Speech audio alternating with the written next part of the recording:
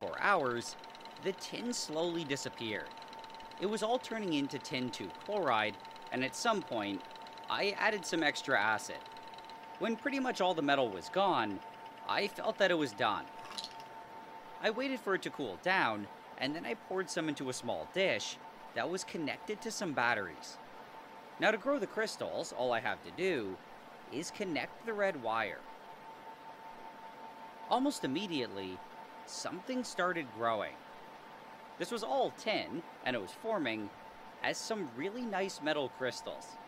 This was happening because the batteries were giving electrons to the tin 2 chloride and turning it back into its metallic form. When it eventually made it to the other side, I disconnected it and I poked at the crystals.